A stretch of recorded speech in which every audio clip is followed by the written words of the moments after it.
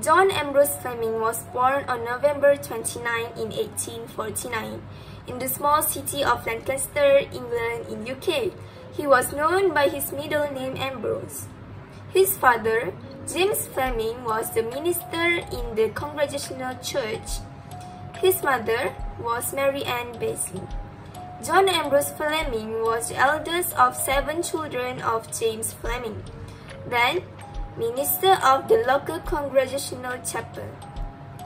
Fleming showed a number of childhood traits in common with other many scientific greats, a thirst for scientific knowledge, and an institution for practical invention that would lead him from a bedroom experimenter to a renowned engineer and pioneer of electronic age. When Ambrose was 3 years old, the family moved to London. He was educated by his mother to age 10, learning to read, sit on her knees. Ambrose learned to use mechanical tools in his grandfather's cement works. At age 11, rectors photography, coating and fixing his own glass plates to be used in his home-built camera, and becoming a skilled photographer, making his own photographic plates from collodion and silver nitrate. He developed his own photos using potassium cyanide. He learned about electricity and built batteries and capacitors.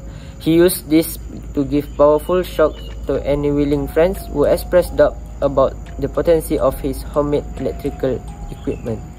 Ambrose was congenitally deaf, a condition that worsened within the age. It did not affect him too badly until he was in his middle age. At age 12, he started University College School. He became bottom of his class in Latin, but in mathematics he excelled. He decided he wanted to become an engineer. To do this, he needed to pay a fee to become an apprentice, but he couldn't afford it. In June 1887, at age 37, Ambrose Fleming was married to a woman 13 years old, Clara Ripley Pratt, a lawyer's daughter, but she died at age 16 in 1970. In 1926, at age 76, Fleming retired to the small coastal town of Sidmouth to share a house with 2 of his sisters. He converted the basement into the laboratory. Fleming was devout Anglican. After he retired, he preached about the resurrection and founded the creationist evolution protest movement to attack the theory of evolution by natural selection. Then, in July 1938, Fleming married to the soloist Olive May Franks. When they got married, he was 78 and she was 13.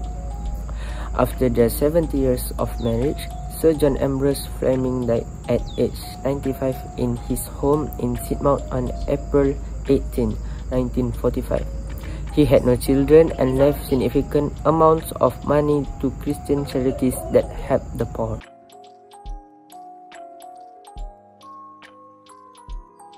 He was educated by his mother at the age of 10. At the age of 11, he built model steam engines and boats. He constructed a camera by cigar box, becoming a skilled photographer, making his own photographic plates from collodion and silver nitrate. He was educated mainly at University College School on Gower Street at the West End of London. He then continued his study at University College London, where he studied for his bachelor's degree under 2 famous names, De Morgan the mathematician and Carey Foster the physicist. Unfortunately, he had to leave after the end of his 2nd year due to the family's limited sources. To search for money, he took a job with a shipbuilder in Dublin and then took an employment at a stock jobbing firm in the London Stock Exchange for 2 years. He finished work at 4, enabling him to study in the evening, and as a result, he graduated in 1870 with a first-class degree. He furthered his studies, but before he could, he needed to replenish his funds. With this aim, he taught at Rosal School for 18 months before the Royal College of Science to study chemistry in Kensington in 1872. He studied the electric battery, and this resulted in the first paper he presented.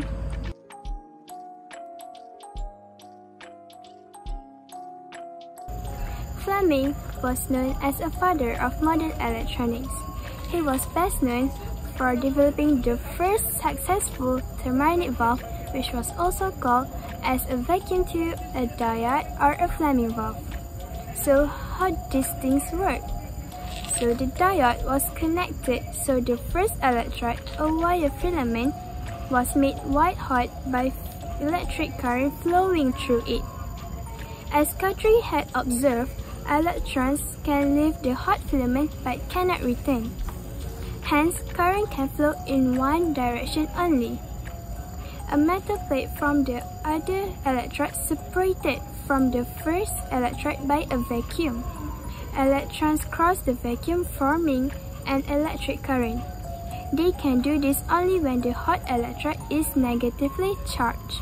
When there is an alternating voltage, current flows through the diode when the hot electrode is negative and stops flowing when the hot electrode turns positive. In this mode of operation, it can be described as a current rectifier. His invention was the ancestor of all electronics tube, a development that gave birth not only to radio communications but to the entire electronics industry. This device began the age of electronics and was designed by using the power plant that Marconi used to transmit the first radio message across the Atlantic. He sought a better means of amplifying radio wave, which had been discovered by Heinrich Hertz in 1886. Fleming realized his answer lay in the Edison effect he had seen Frederick Guthrie demonstrate in 1873. Guthrie observed that a piece of negatively charged red-hot iron lost its charge into the surrounding air. When the iron was positively charged, it held on to its charge. The asymmetrical behavior dependent on the sign of electric charge was the basic science behind Fleming's invention of the diode.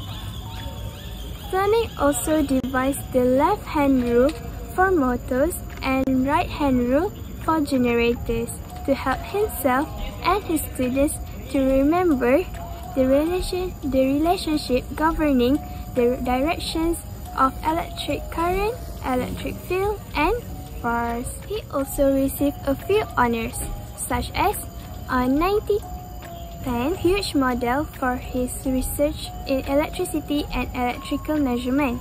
On 1921, he received Albert Medal especially for his original invention of the thermionic valve, now so largely employed in wireless telegraphy and for other purposes.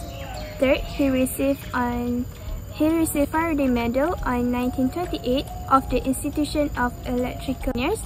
Fourth, he received a Knighted for service to science and industry, becoming Sir Ambrose Fleming on 1929.